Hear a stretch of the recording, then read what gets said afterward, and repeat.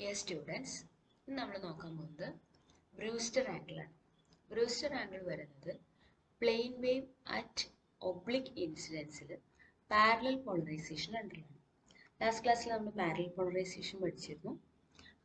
അതിൽ electric field is parallel to the plain of incidence ആകുമ്പോഴാണ് parallel polarisation വരുന്നത്. ഈ പാരലൽ പോളറൈസേഷൻ്റെ റിഫ്ലക്ഷൻ കോഎഫിഷ്യൻറ്റും അതേപോലെ ട്രാൻസ്മിഷൻ കോഎഫിഷ്യൻറ്റും ഡിറൈവ് ചെയ്യാൻ പഠിച്ചിരുന്നു. So, reflection coefficient നമുക്കറിയാം eta2 cos theta t minus eta1 cos theta i divided by eta2 cos theta t plus eta1 cos theta i ആണ്. ഇതിൻ്റെ കേസിൽ eta2 cos theta t is equal to eta1 cos theta i ആകുമ്പോൾ എന്ത് സംഭവിക്കും? Numerator 0 ആയി മാറും, reflection coefficient 0 ആയി മാറും. അപ്പോൾ അങ്ങനെ വരുന്ന കേസിലാണ് നമ്മൾ ബ്രൂസ്റ്റർ ആംഗിൾ ഡിഫൈൻ ചെയ്യുന്നത്. That is, if eta2 cos theta t is equal to eta1 cos theta i ആകുമ്പോൾ റിഫ്ലക്ഷൻ കോഎഫിഷ്യൻറ്റ് 0 ആ ഇക്വേഷൻ പ്രകാരം അങ്ങനെയാണെങ്കിൽ റിഫ്ലക്ഷൻ ഒന്നും തന്നെ ഇല്ല, റിഫ്ലക്ഷൻ കോഎഫിഷ്യൻറ്റ് 0 ആണ്. അപ്പോൾ എന്ത് സംഭവിക്കും?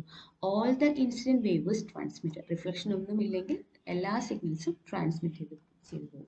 നമുക്കറിയാം ഒബ്ലിക് ഇൻസിഡൻസിൻ്റെ കേസിൽ ഇൻസിഡൻറ്റ് വേവ് ബൗണ്ടറിയിൽ തീറ്റ ഐ എന്ന് പറയുന്ന ആംഗിൾ ഇൻസിഡൻറ്റ് ചെയ്യുന്നു. A part of signal is reflected, another part is transmitted or refracted. അപ്പോൾ റിഫ്ലക്ഷൻ ഇല്ല എങ്കിൽ എന്ത് സംഭവിക്കും?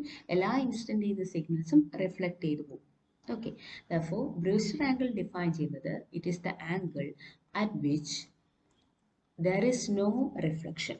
ഇൻസിഡൻറ്റ് ആംഗിളാണ് ബ്രൂസ്റ്റർ ആംഗിൾ കിട്ടുന്നത് എപ്പോഴാണ്? എല്ലാ സിഗ്നൽസും ട്രാൻസ്മിറ്റ് ചെയ്ത് പോകാൻ വേണ്ടി ട്രാൻസ്മിറ്റ് ചെയ്യണമെങ്കിൽ ഉണ്ടാവുന്ന incident angle എന്താണെന്നുള്ളതാണ്. That is the incident angle at which there is no reflection. It is called Brewster angle. നമുക്കിത് ഡിഫൈൻ ചെയ്തതുപോലെ തന്നെ നമുക്കിത് ഫൈൻഡ് ഔട്ട് ചെയ്യണം, എന്താണ് ബ്രൂസ്റ്റർ ആംഗിൾ എന്നുള്ളത് കണ്ടുപിടിക്കണം. അതിനുവേണ്ടി അപ്പോൾ നമുക്കറിയാം ഇതെന്ന് പറയുന്നത് ഇൻസിഡൻറ്റ് ആംഗിളാണ്. ബ്രൂസ്റ്റർ ആംഗിൾ ആകും എപ്പോൾ? ഇൻസിഡൻറ്റ് ആംഗിളിനെ നമ്മൾ ബ്രൂസ്റ്റർ ആകും എപ്പോൾ?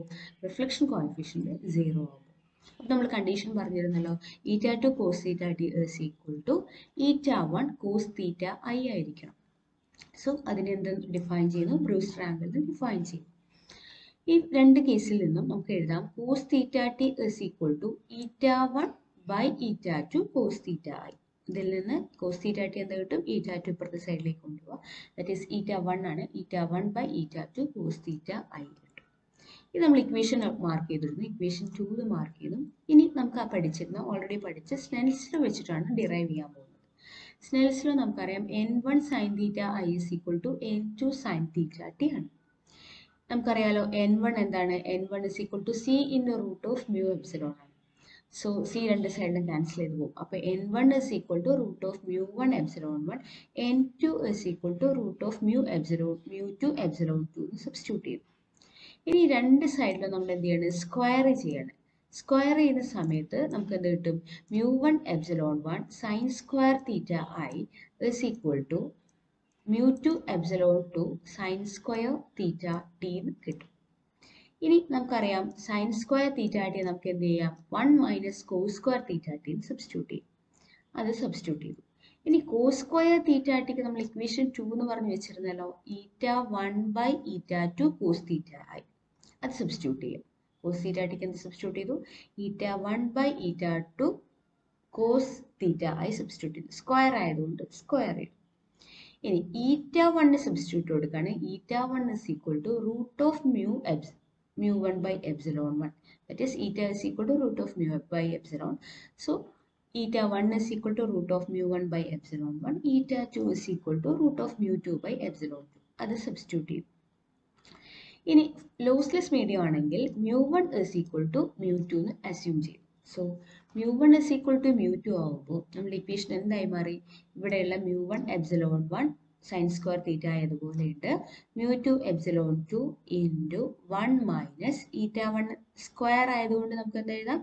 mu1 by epsilon 1 eta2 സ്ക്വയറിന് mu2 by epsilon 2 into cos square theta i again എന്തായിട്ട് കൺവേർട്ട് ചെയ്തു? തിരിച്ച് 1 minus sin square theta i. രണ്ടും ഒരേപോലെ ടേം ആക്കാൻ വേണ്ടി sin square theta i ലേക്ക് തന്നെ കൊണ്ടുവന്നു. ഇനി mu1 mu2 ഇവിടെ ക്യാൻസൽ ചെയ്യാം, അതേപോലെ mu1 mu2 ഇവിടെ നമുക്ക് ക്യാൻസൽ ചെയ്യാം. ഫൈനലി നമുക്ക് എന്തുണ്ടാവും കയ്യിൽ? ബാക്കിയുള്ള ടേംസ് ഉണ്ടാവും. ഇനി നമ്മൾ ചെയ്യാൻ പോകുന്നത് ഈ എപ്സിലോൺ 2നെ ലെഫ്റ്റ് സൈഡിലേക്ക് കൊണ്ടുവരും. അപ്പോൾ epsilon by epsilon 2 sine square theta is equal to ഈ ടേം ഉണ്ടാവും 1 minus 1 by epsilon 1 whole divide by 1 by epsilon 2. അപ്പോൾ epsilon 2 by epsilon 1 എഴുതാലോ, 1 minus sine square theta എന്ന് എഴുതി. നമ്മൾ ചെയ്യുന്നത് തീറ്റ ഐ എന്തായി മാറും? ബ്രൂസ്റ്റർ ആംഗിളായി മാറും. അപ്പോൾ തീറ്റ ഐയെ നമ്മൾ തീറ്റ ബി എന്ന് സബ്സ്റ്റിറ്റ്യൂട്ട് ചെയ്യും. എന്നിട്ട് തീറ്റ ബിയുടെ ടേംസ് എല്ലാം ഒരു സൈഡിലേക്ക് എടുക്കും. നമുക്ക് തീറ്റ B കണ്ടുപിടിക്കണമല്ലോ. So epsilon 1 by epsilon 2 sine square theta B. ഈ റൈറ്റ് സൈഡിലെ സൈൻ സ്ക്വയർ തീറ്റ ബി ഇങ്ങോട്ട് കൊണ്ടുവരുമ്പോൾ എന്ത് സംഭവിക്കും? എങ്ങനെയാണ് ഇതിനെ നമുക്ക് എക്സ്പാൻഡ് ചെയ്യുന്ന സമയത്ത് ഇവിടെ എന്ത് കിട്ടും? Epsilon 2 by epsilon 1 minus minus plus epsilon 2 by epsilon 1 sine square theta B എന്നുണ്ടാവും. ആ ടേം ലെഫ്റ്റിലേക്ക് കൊണ്ടുവരുമ്പോൾ പ്ലസ് ലെഫ്റ്റിലേക്ക് വരുമ്പോൾ minus epsilon 2 by epsilon 1 sine square theta B എന്ന് കിട്ടും. വിച്ച് ഇസ് ഈക്വൽ ടു ബാക്കി റൈറ്റ് സൈഡിൽ എന്താ ഉണ്ടാവുക? 1 മൈനസ് എപ്സിലോൺ 2 ബൈ എപ്സിലോൺ 1 എന്ന് കിട്ടും. അതായത് ഇതുകൊണ്ട് മൾട്ടിപ്ലൈ ചെയ്ത് ടേം കിട്ടും. ഇനി സിംപ്ലിഫൈ ചെയ്താൽ മാത്രം മതി. സൈൻ സ്ക്വയർ തീറ്റ ബി എന്ത് കിട്ടും? റൈറ്റ് സൈഡിലുള്ള ഇവിടെ LCM എടുക്കാണ്. Epsilon 1 minus epsilon 2 divided by epsilon 1 whole divided by ഇവിടെയുള്ള ടേമിനെ റൈറ്റിലേക്ക് കൊണ്ടുപോകാം. അപ്പോൾ ഇവിടെ LCM എടുത്തിട്ട് റൈറ്റിലേക്ക് ഒറ്റയടിക്ക് കൊണ്ടുപോകാം. That is epsilon 1 square minus epsilon 2 square divided by epsilon 1 plus epsilon 2 കിട്ടി. ഇനി എപ്സിലോൺ 1 എപ്സിലോൺ 2 ക്യാൻസൽ ചെയ്യാം. നമുക്കറിയാം A square minus B square എന്താണ്? A plus B into A minus B ഫോമിലേക്ക് എഴുതാം. അപ്പോൾ എപ്സിലോൺ 1 മൈനസ് എപ്സിലോൺ 2 രണ്ട് സൈഡിൽ മുകളിലും താഴെ ക്യാൻസൽ ചെയ്തു പോകും. Finally sin square theta b is equal to epsilon 1 by epsilon 1 plus epsilon 2.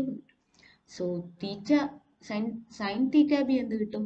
root of epsilon 2 by epsilon 1 plus epsilon 2. ഇനി theta b ആണെങ്കിൽ എന്ത് എഴുതാം? നമുക്ക് sin inverse എന്ന് പറഞ്ഞ് എഴുതാം. theta b is equal to sin inverse ഈ term എഴുതാം. This is the sin inverse of ഏത് ടേം വരും? root of ഈ ടേം നമുക്ക് ഇവിടെ എഴുതാം. So this is the Brewster's angle for total transmission. That means there is no reflection. Thank you.